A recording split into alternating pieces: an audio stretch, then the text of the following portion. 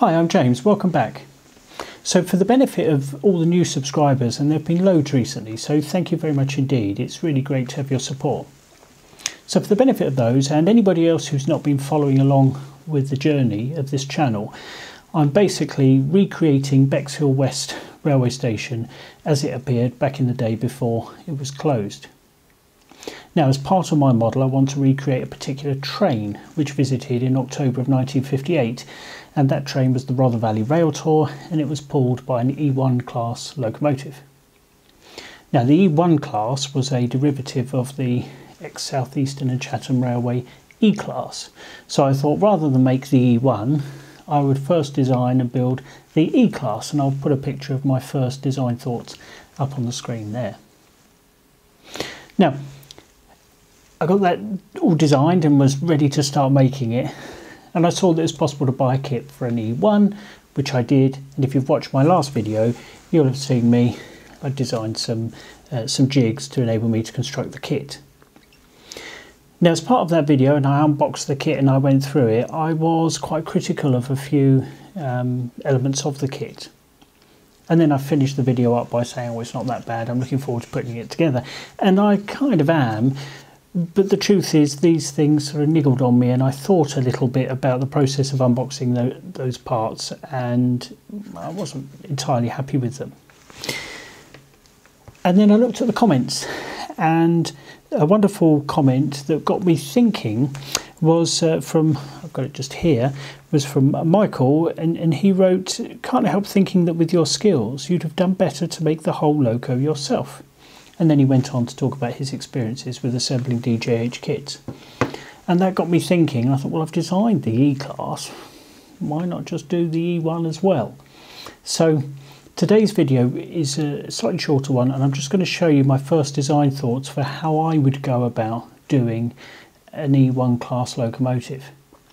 But given that there are so many clever people who are watching these videos and giving me some supportive advice and comments and what have you as a result of watching them, I thought I'll put this video up there, and then I'll ask you to have a look at it and let me know if you think I'm on the right track, so to speak, or whether you think I've made some design omissions or downright flaws. I'd really be appreciative of your thoughts.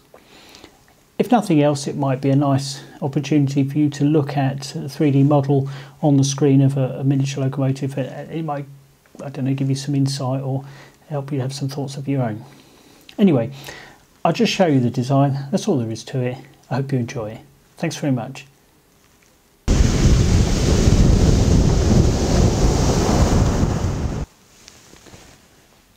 Okay, so let's take a look at my design for what I hope will be an improvement on the DJH kit. I've designed this thing to have some 3D printed parts and some brass parts, which will either be etched brass or I'll simply cut them out of sheet material. So before we get into it, I'll just give you a quick overview of the basic design. Now, there's lots of detail still to add to this. For example, I've got no smoke box door just yet, and I'll come to why that is the case in just a minute. Some of the detail is a bit sort of minimal, but I've sort of tried to take it to more or less where the DJH kit would be in terms of detail at this point. Now, you'll see in the back of the cab here there's all sorts of nasties going on here, and we'll talk about those in just a second, but that's the basic concept. Now, before we get into it in detail, I'll just add that these wheels, they're the same wheels that I drew when I designed the E-Class locomotive, which featured in a previous video. And at the time I didn't have a set of wheels available to me to measure the profiles correctly.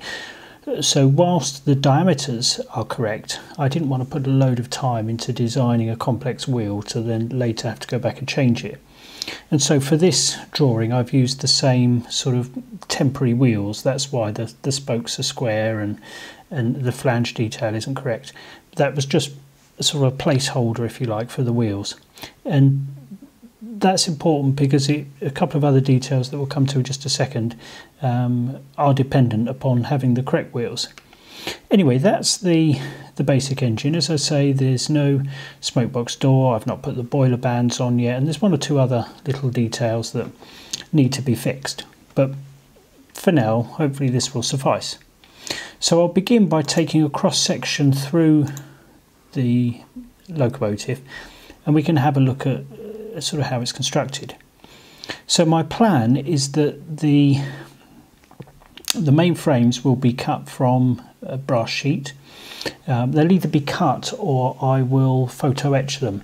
So one of the reasons why I'm allowing myself to become distracted with this little project is because I'm aware that there's probably going to be some photo etched parts, and I'm at the point where I need to get some etched brass parts produced for the station canopies for Bexhill West. So I thought, whilst I'm in the mindset of thinking about etched brass, I might as well get all the drawing work done for all the etched brass parts. So that's why there's this little locomotive diversion. Anyway, I digress. So these frames will be brass, as will the running boards, and the stretchers will be brass as well. I may even use nickel silver. I'm not decided yet. Nickel silver is probably slightly easier to solder. The idea here is that the firebox and the smoke box will be 3D printed, and I'm currently thinking that I'll make the boiler barrel out of a piece of brass tube, simply because it'll be nice and easy to solder boiler bands to it. But I may well make this all one 3D printed piece. Certainly I did a test print which you've seen before for the E-Class, and a one piece 3D print was just simple, so I may well go down that route. The idea is that a bolt will be able to pass down through the chimney and fasten the smoke box to this stretcher block here. So this will have a tapped thread just here, and a bolt should be able to hold that front end of the boiler and smoke box assembly firmly in place. That's the idea. I may change that idea. I may bring a bolt up from underneath, with the advantage that I could then have the smoke box being completely open, which would enable me to put a DCC chip inside. There will be a stretcher across between the frames just here, and we'll talk a little bit about why that's potentially useful there in just a minute. The motor and gearbox, so this is the same motor and gearbox. This is a 1220 motor and a high level gearbox that I've designed this for. Now on the E-Class, which has slide valves rather than piston valves, the boiler barrel sits a little bit lower, and this arrangement was perfect in that it placed the motor squarely in the centre of the sort of concentric with the diameter of the boiler barrel. In this case it still works a treat, but I think I may well, there's some adjustment on this gearbox, and this point here can be arranged to lift up slightly. I'll perhaps put an overlay on here when I edit the video to show you what I mean. So it will be possible for me to raise the motor up, and my idea here is to try and get the motor as high in the firebox as possible, because then I'll end up with quite a bit of space just here where I can mount additional ballast weights. So I'm concerned that this is going to be quite a lightweight engine if I have a 3D printed superstructure, you know, boiler and what have you. If that's all 3D printed, then there's not going to be much weight on this thing, so it might not go as well. An alternative, and this is something else I'm thinking about, and so really I'm up for some suggestions and comments from the viewers here. I could cast this in white metal myself, which would have the advantage of increased weight, which would be great for traction. However, there's a lot of white metal potentially on the front end of the locomotive where it's not doing any driving. Another option I considered was to do the cab and the firebox in white metal, getting as much weight as possible over those driving wheels, and then having this as a plastic 3D printed part on the front. So if you're watching this and you've got any thoughts around that, I'd love to know your thoughts in the comments. If you've built something similar, I'd like to know your thoughts. Okay, so we've got another stretcher arranged across the between the frames here. In fact, I'm just going to adjust this section a little bit. If I bring this across, let's go to here. Oh, it's not letting me put a cross section there. Let's try that. Okay, that's a little bit better. You can see a little bit more what's going on here. So the bogie will go on this sort of swinging arm, which is probably familiar. I think lots of model locomotives are built in this way, and this will provide a little bit of side travel. The way it's constructed on the end here will limit that side play a bit, but I think we've got plenty there. And then of course the bogie itself will freely swing around that, so we should have plenty of free travel here. It's actually quite hard to control using the mouse, and especially when you're talking, so I'll probably leave that bogie in a bit of a funny place. So the idea here, the principle behind this stretcher that I mentioned previously, is that not only can that be used to secure like a cast block of lead or something in here for additional weight, but I'm thinking I can have an insulated piece of PCB or something bolted to the underside of here that my wheel pickups can connect to. So let's turn the cross section off and zoom back in. So there we go, and you can see that articulation on that bogie. So it would be possible, for example, to look at this and I can just examine what the clearances are around those wheels. However, because I haven't got the correct wheels yet, and these are only temporary, I'm not going to make any adjustments that I might need to make around these frames until I've measured up the correct wheels and I know exactly what I'll be using. I suspect that in practice, when I build this thing, I'll probably end up just taking a file to these frames and adjusting them where necessary. Oh, I've thought of something else that I'll mention, because if I forget to mention it, somebody will probably pick it up and question it in the comments. If I zoom back to here, we've got a bit of a diagonal zoom arrangement going on. There's an unusual view for you. Again, because I've got the sort of temporary wheel drawings, you can see there's some clearance issues here. And again, if we have a look at the back of the in the cab, we've got clearance issues here. I will adjust this drawing and make this all so that it fits and I've got adequate clearances, but there seems no point until I've decided on the final wheel arrangement. So this will change. It's a bit of a, if I turn the section off, this is a bit of a bugbear and something which frustrates me a little bit. So you can see here I've got the back head of the boiler needs some adjustment. It should taper down at the sides a little bit, and I will do that in time. But because we're looking at 00 gauge and it's not a scale